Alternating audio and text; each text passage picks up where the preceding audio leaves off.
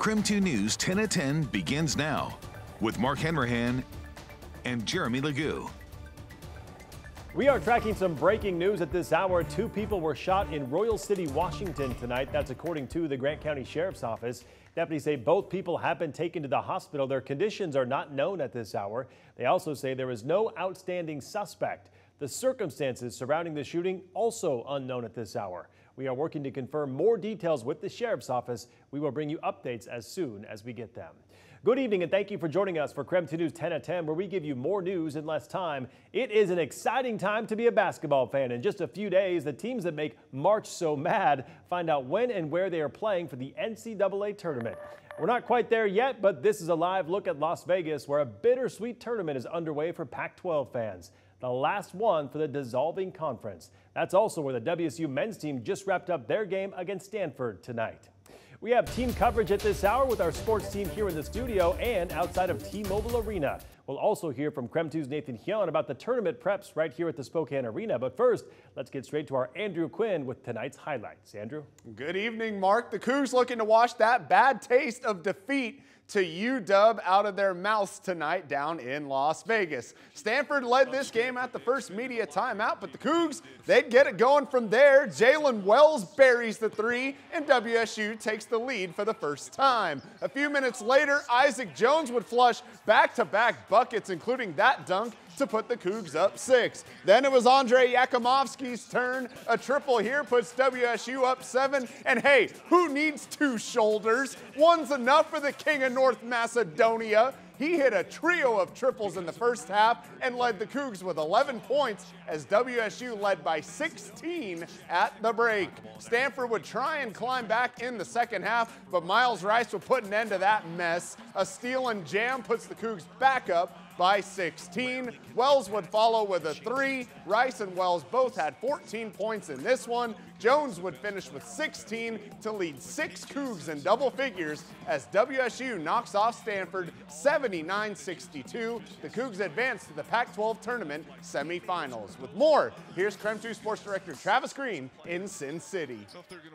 Washington State seemed to hit a bump in the road after the win at Arizona. The Cougs dropped 2 of their final 4 regular season games. Well, a week off sure seemed to do the trick as 6 Cougs finished in double figures in the win over Stanford. We're an unselfish group. We love to see the next person win, so I think that kind of went out and displayed tonight. We had 18 assists.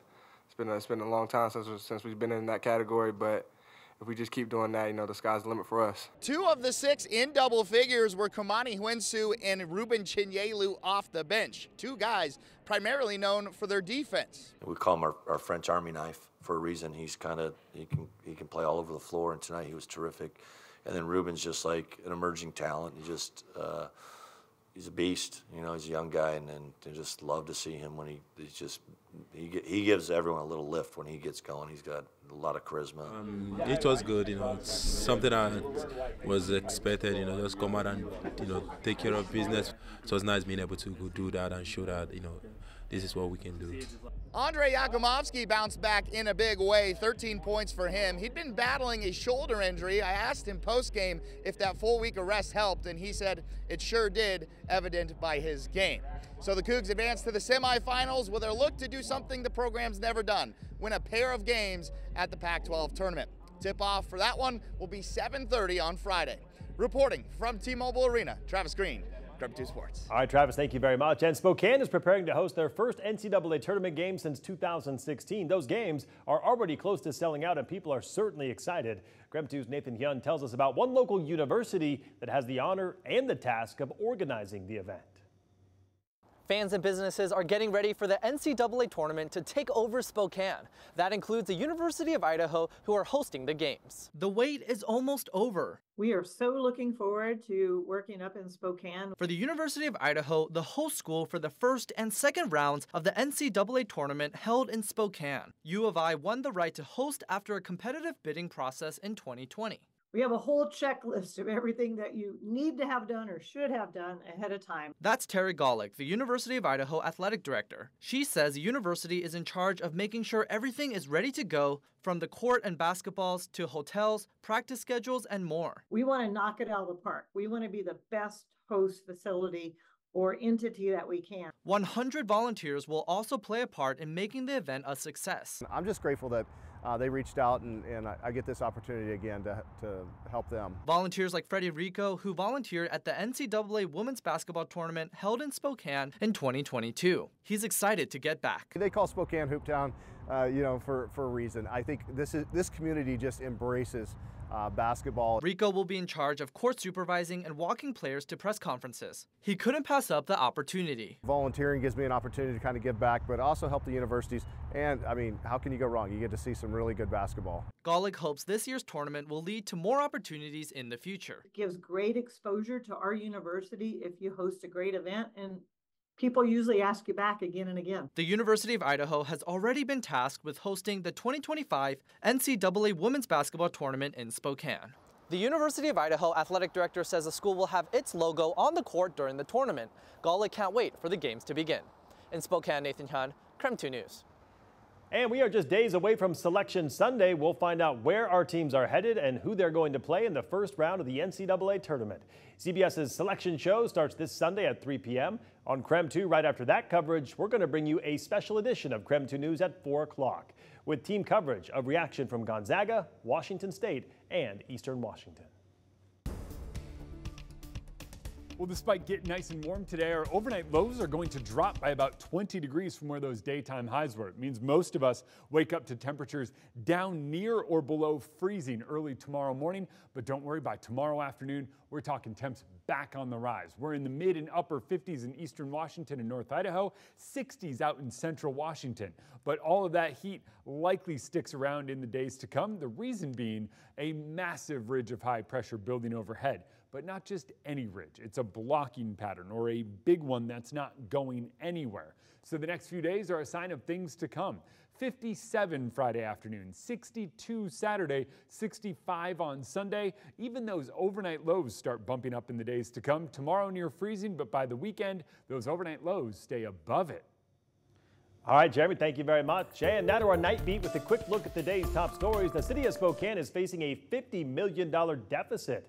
Mayor Lisa Brown told KREM 2 it could lead to impacts on basic city services, things like filling potholes and maintaining reliable sanitation and water. But how did we get here? Mayor Brown blames a lot of factors, but mainly inflation, rising compensation costs, and the past use of federal money. Well, today, city leaders recommended cuts to city jobs, auditing employees' medical benefits, and looking for a new supplier for city supplies and equipment. In a statement to KREM 2, the mayor said that she is confident that they will find a solution. The trial continued today for a former Idaho State trooper accused of killing his wife. In February of 2021, Daniel Howard said his wife shot herself, but detectives say it looked more like a homicide. Today, the defense tried to establish Howard's character through the testimony of his longtime friend. But you're believing him because he said so, right? That's a kind of a question in a vacuum, sir. I believe him because I know him. The judge later restricted that testimony after learning the friend watched a live stream of the trial last week, which is not allowed. We still don't know if Howard, the man charged in this case, will take the stand, but the defense plans to call its last witness on Monday. The Stevens County Sheriff's Office and the U.S. Marshals say hundreds of tips from the public led to the arrest of a wanted fugitive this morning. Law enforcement found David Cato in Pend Oreille County. He was wanted on burglary charges, but is now facing additional charges for assault, weapons, and drug possession, and eluding police. Deputies say Cato surrendered at a home in the Newport area. And that was your Night Beat. To learn more about any of these stories, just head to our website. That's KREM.com. And that was your KREM 2 News 10 at 10, where you get more news in less time. But don't go to bed yet. A major snowstorm is slamming Colorado, bringing cities like Denver to a halt. How much has fallen so far? Coming up at 10:20 tonight.